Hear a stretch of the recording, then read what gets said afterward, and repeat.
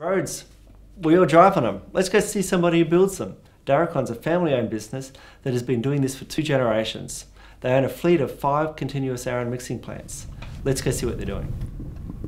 We are driving into one of Daracon's quarries, and you'll see there a Aran Environmix mobile mixing plant. This machine would have been manufactured in 2007. Yeah, thanks Shane. Yeah, this quarry's been going for over 25 years, coming to its life end at the moment. I think you've got some footage of some of the rehabilitation that started to happen.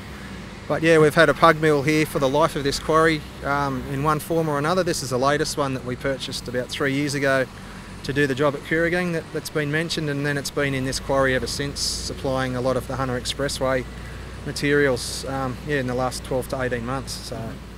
And now that this quarry is coming to the end of the life, what's the plan with it now? Yeah, it'll become a rehabilitated site that hopefully the national parks will take on, and this will be a beautiful wetlands area hopefully within 12 months. Very nice. It's good to see Daracon's also environmentally responsible. Correct, Shane. Yeah, that's always part of when we leave. We have to return it to its former state. So yeah, hopefully it'll come up in a very good way to hand back that people can enjoy as they come through for their bushwalks in years to come. Terrific. Here's even an idea. I know some people use these for reprocessing soils and fertilisers and mulch. We've done some trials actually a few years ago over on the old BHP site with a pug mill.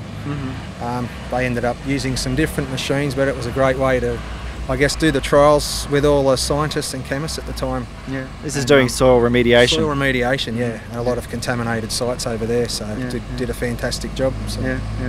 And yeah, we've worked on a lot of other environmental sites too, where we've been remediating soils and that type of thing. So another job that it can go to and be used. Yeah, a plant like this is good because it's compact and easy to move on to those small sites. Yeah, that's what makes it flexible. Yeah, you can sit it at a quarry like this. You can take it to an environmental site or out to a road job, do roller compacted concrete, stabilised pavements, wet mix.